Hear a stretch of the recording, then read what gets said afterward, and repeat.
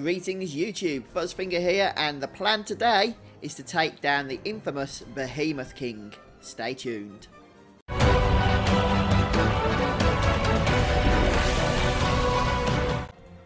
The Behemoth King is an elite hunt, meaning you're going to want to speak to Montblanc in order to pick it up.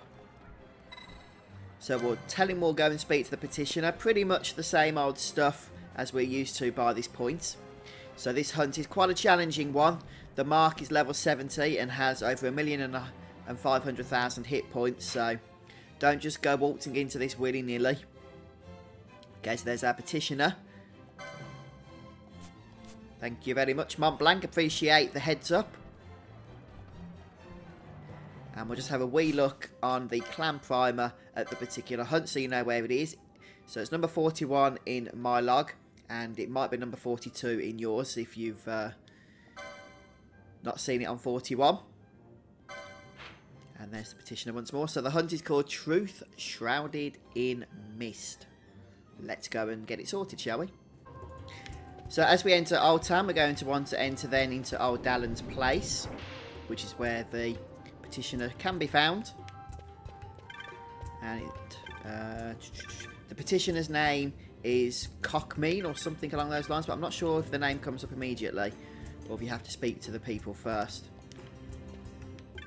Oh, there we go, look, it comes up immediately. Cockmean. Have you come about the Behemoth King hunts? I was starting to think no one would pay my petition any mind. I don't have much to offer in way of bounty. I'm being upfront about that. I hope that won't stop you. What do you say? Will you go on the hunt? Of course we will. Thanks for hearing me out. Now, where to begin? I heard a legend at Bur Omesis, a legend of an untrodden snow-covered plain nestled deep in a treacherous wood. The legend holds that the gods sent a creature called the Behemoth King to this plain to watch over its lesser brothers. But if this plain is really untrodden, how does anyone know it exists? How could the legend be true? Is the legend no more than a fairy tale? Is this plain really untrodden? I mean, to find out once and for all. If you can find proof that the legend is true, I'll tell you how it ends. Do what you must, only discover the truth. And we accept the hunt. So as you might have gathered by some of that dialogue or monologue there from the chap who gave us the quest, it's not going to be easy in order to find the Behemoth King himself. It's quite an elusive enemy, it's got to be said. So we're going to begin by making our way out of Rabanastre, and we're going to head over to the Feywood. So teleport over to Guravagan, and then you can make your way to the Feywood from there, and that's the best way to do it because the area that we want to fight the Behemoth King is actually the very first area that we make our way into. I believe it's the first area from Guravagan in Feywood. Anyway, I'll just check. It's the Edge of Reason, which is what we want to find. Okay, and so the Behemoth King can spawn in this area, but he will not spawn until you've defeated all the other enemies. So you need to run around killing everything, and I do mean everything, which can be a bit of a pain, sadly, because the mist can make things difficult to see. And he won't spawn once you've killed everything, despite what I just said, because you need to actually enter into the area to the, to the next area in order to kill everything there as well. And only once you've killed everything in both of these areas is the Behemoth King likely to spawn. But that becomes tricky because enemies themselves like to respawn, and while there's any enemies up in either of these areas, the Behemoth King is not going to show his face. So all you can literally do is just keep exploring this place, making your way around, killing everything that stands in your way. Don't miss any enemy. Just see if there's anything else hiding around here. There's bound to be some stuff in the southeastern section. Of course there is. There's lots to kill still. And only once you've killed everything will he show his ugly features. So we'll just make our way around the south section here. You might want to go around the edges first, just clearing everything off, and then do a loop around the middle, but maybe a wide loop. And then once you finish that loop, do a slightly narrower loop until you're confident that everything is taken care of. But as you can see, these enemies spawn absolutely everywhere. So I'm just going to skip ahead now and do the same in this next area then, the ice field of clear sight. And once all the enemies are cleared out of that, then just head back into the previous area, double check if any other enemies are around the place. And if they're not, then with any luck the Behemoth King should show up. Although at the moment he's not doing so. He would appear somewhere around the central area of this place. Aha! Ha ha ha ha ha ha ha ha ha. So I couldn't probably laugh any worse than that, could I? So what we're going to do here is throw the thief's cuffs onto our good friend Balthier at this point, and set up his gambit for stealing, and hopefully we'll get something nice. And we're also going to go ahead with Ash, and she can cast Decoy and Bravery on our good friend Balthier, and she can also shout and protect the party, something I do recommend. And this, oh, we've got a ringworm scale, fair enough, so we're going to go ahead and disable Steel at that point. Now it should be worth noting that this guy, as I mentioned at the start of the video, is quite a pain because he's level 70 and has 1.6 million health. So yeah, that's going to take a bit of time to defeat. What I'm going to try and do here is equip the Berserker Bracers on Balthier so that we can hopefully do a little bit more damage. In fact, forget the Berserker Bracers, something that would be even better than those is the... So I was reading the text message then. Where is it? I've gone past it. Stuff that makes you do lots of attacks. Genji gloves, that's it. That's what we want. So we'll try and move around here. At your best. Oh dear, Balthier kind of got killed. This speed things up a touch. Holy's not very pleasant, as you might guess. In fact, Bravery's probably not going to be a good thing to keep on to Balthier, for the simple reason that he's just dying so quickly. So it seems pretty pointless. So we'll turn Balthier's... no, not Balthier. Ash's Bravery off. And what we might... I'll probably keep Decoy on. Something I haven't tried yet, maybe this is worth a whiz, is throwing a remedy on this guy. I can't remember off the top of my head if he is going to be susceptible to status ailments.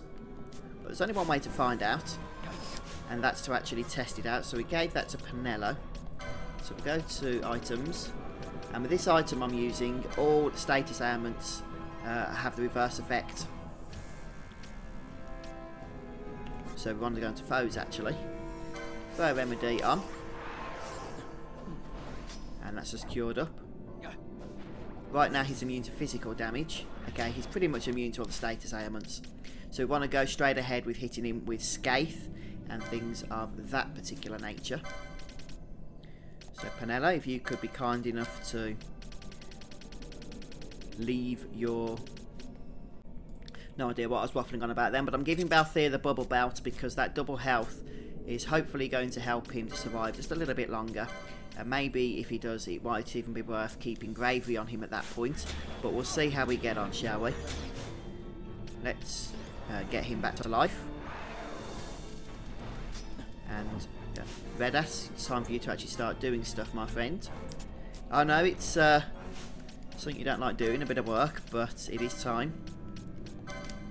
And you can even heal as well. Look at that. Might as well get our money's worth out of this fella, since he's in our party right now. And while he's immune to physical attacks, Pinello is going to be there to cascade. So basically then this guy goes immune to physical attacks and magics consecutively. He swaps between the two of them. So you'll want to go ahead and make sure that you are hitting him with the right attacks each time. So it's probably pointless casting Scathe on him at this point. But I just want to make sure we have got Protect up. Yes, we have. But oh no, we haven't. Oh yeah, we have. Protect is up, which is obviously very, very, very important. It's got to be said. Is there any other buffs we can do to Balthier? Probably not, to tell you the truth. Just Bravery. Maybe it is worth keeping bravery on him when he's at max health, 9999. He shouldn't generally die in a single hit at that point. And I also want to make sure that Penelo is actually doing her job in healing. Yes, she is. Okay, I'll let her off then. Thought she might have been skiving a bit, but she wasn't. So he's no longer immune to physical damage. That means we'll lay on a little bit more damage. I'm not using the Genji gloves, as I've just said, since it's important to keep Balthia's health up, if at all possible. And one thing that might be worth doing, I don't know, but we'll see how we get on, is a Hastegar mode, or Hastegar if you want to just use the spell. Oh, does Hastegar any work on? Oh no, yeah, it's all characters, but let's just move a little bit closer before we do cast that, unless we don't get everyone in the range. Dum-de-dum-de-dum. So now, please don't. Oh boy, it's all going wrong. Okay, let's get some Kronos tears going around here. Redass, I need you to start casting Kronos tears. Where's my Kronos tears? Please tell me I've got some Kronos tears. Yeah, I've got 99 of them. Or you could just die, Redass. No, he's surviving. That's good. That's what I like to see. Okay. So we are doing damage to this guy. 1,668,491 health. So as you can see, it is going down slowly but surely. One thing that would be useful if you've got it is Wither, but I don't, since I don't actually have that technique yet, because we haven't been to that part of the game at this point. And we are going to set up something to remove stop, since it's annoying me, quite frankly. So we'll go ahead and go over here. Dum-de-dum-de-dum-de-dum. Kronos Tear. Keep it on ally any. That way I'll cast it on slow or stop. Speed things up a bit. So Ash isn't actually casting Kronos Tear because she's trying to do everything else. She wants to seem to cast Decoy over and over and over and over. Let's just move that above.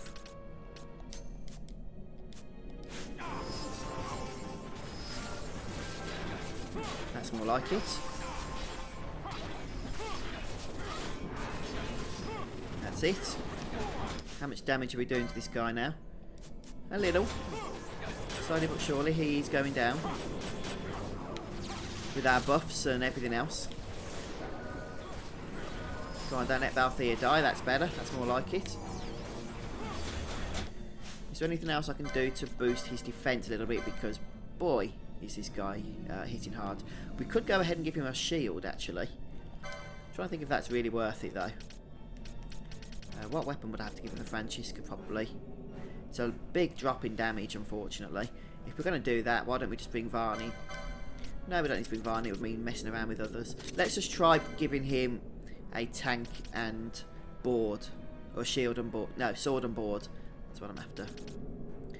Who's using my Gendarm? I want my Gendarm back. Ash is using the Gendarm. It's never easy, is it? It's never simple. So I've thrown Gendarm onto Balthier. So yes, he's going to be doing less damage. But the plan now is that he's actually going to be taking a lot less damage. Since Gendarm is such a fantastic ability. Or sorry, fantastic item.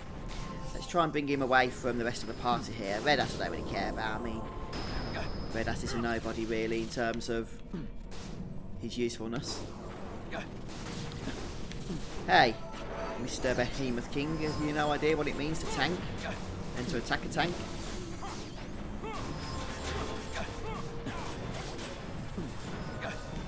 Look at this now, he's not taking any damage, but he's not actually taking the attention of the enemy either.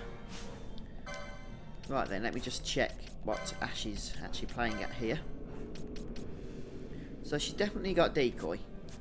Prioritized. Okay, it's better now. We've got aggro. And how much damage are we doing? We're more than halfway through the encounter now. So just make sure you alternate between your physical and magical damages. And even with the Gendarme shield, we are taking a fair bit of damage here on Balthier. So it's nice to see that the bubble belt is actually having a good effect here in keeping our health maxed out. I think if we had less than maximum health, this fight would just be one-shotting us too quickly. Right, we need to just watch out for MP values at this point. So we'll go ahead and cast High Ether onto Ash.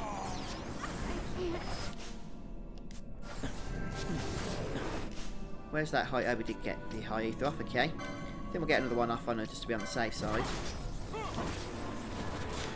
That's good. And now we'll put one onto Pinello as well. Thank you, Balthi. And we are doing damage to him. And we're just keeping that lure on to Balthier. So we've done about 2/3 of his health at this point. Looks like we could die here if we don't get healed.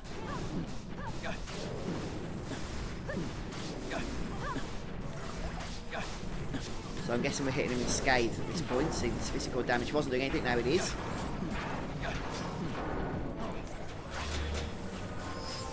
Don't neglect the healing. Who should I blame, the healers or the tank when we die? He's going down. He is going down slowly but surely. But my goodness, this is a tough encounter. Oh, no, I've just thought of something. I'm supposed to be ordering a takeaway for my wife, a curry. And I forgot I need to pause this. Otherwise I'm going to get in trouble. Ah, I'm back. Right then, so what... Okay, we was taking down the Behemoth King. And he's almost done. So let's speed things up again. Dum-de-dum-de-dum. Once you've got a nice routine going, it's probably just, to be honest, about outlasting this guy. He likes to throw holy out by the looks of things. It's not very pleasant, is it? Still, Odie don't do much to me with my Gendarme shield. If you don't know how to get the Gendarme shield, by the way, go ahead and check out my video playlist where I show you in one video exactly how to do just that. In fact, you can get as many as you want. Whoa, whoa, whoa, whoa, whoa, whoa, whoa! What is going down with the healing? Ash, please! Come on, sort yourself out. I want to go a little bit faster than that, please, with the healing, if you don't mind. Let's move Ash out of the way of White Breath, since that's not a particularly pleasant ability by the sounds of it. Dum-de-dum. This is a real slog, this fight, isn't it? Well, just wait until you face Yizamata, whatever his name is, later. 50 odd million health. 50 times more than this guy. Therefore the battle lasts about 50 times longer. Right, so Balthi, if you would be ever so kind as to throw some more high ethers around the place. Yes, we have charge. But charge interrupts our healing. This guy is almost dead now. Almost dead. He's got an inkling of health left. And he's immune to physical damage, so it's time for you to start scathing, please, for now. If you'd be so kind as to do so. Hey, go after Ash. Brilliant idea. Who's dead next? Ash again. Wonderful. It's like death, death, death, death. I reckon he's probably got less than 50k, no, less than 100k health. 50k is probably a little bit ambitious, it's got to be said. Stop casting things on other party members. Probably a good idea to equip a power armlet. I believe that prevents stop, but I don't want to get rid of that bubble belt.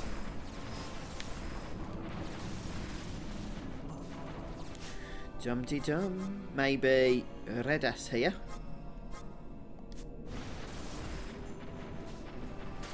Or anybody. Wow, this is going a little bit wrong at the moment.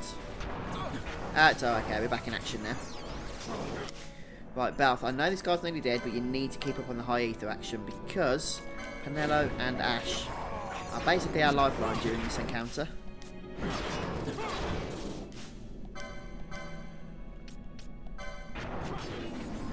That's it, and one onto Ash, please.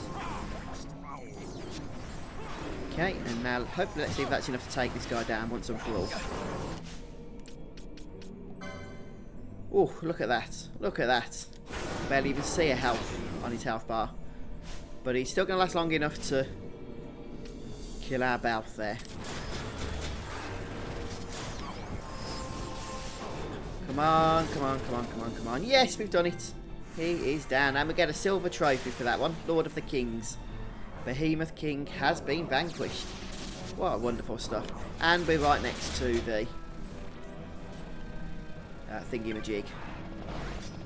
The exit. Back we are at Cockmean then. So we'll speak to him. The Behemoth King, you defeated it. Then the legends were true. Incredible. There was one thing I didn't tell you before you left. A friend of mine had also gone searching for proof of the legend, but he never came back. I needed to know that he hadn't thrown his life away, chasing after a child's crib tale. Ah, I did say I'd tell you how the legend ended, didn't I? And when the Watcher of the Deep Wood should fall, its slayer shall look to the stone-hewn worm and know joy. Though cold stone shall never stir again, a blow struck true by Slayer's hand shall find warmth in the worm's elation. This is hardly enough to thank you for the trouble I've put you through, but I suppose it's better than nothing.